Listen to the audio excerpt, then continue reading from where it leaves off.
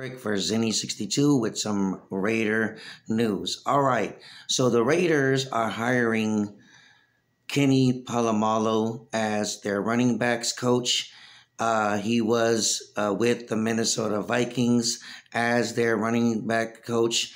He has some college experience where he spent a lot of years with the UCLA Bruins as their running backs coach, and obviously he is the uncle of the great defensive player Troy Polamalu, the great Pittsburgh Steeler. Safety back in the day, and that's his uncle. So he has a lot of football knowledge.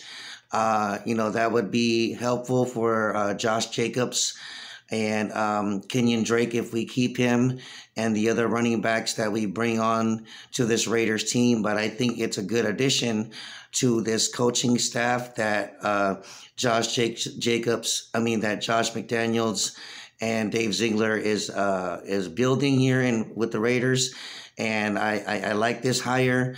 We'll see how he does with the running backs and, if Josh Jacobs likes it. But nonetheless, Kennedy Polamalu is now a Raiders running back coach and is now on the silver and black. All right. Let me know what you guys think about this hire. I like it. I think it's great for the running backs like Josh Jacobs and the other running backs we will bring on this squad. Like I said, he has good football knowledge. He was with the Minnesota Vikings. And I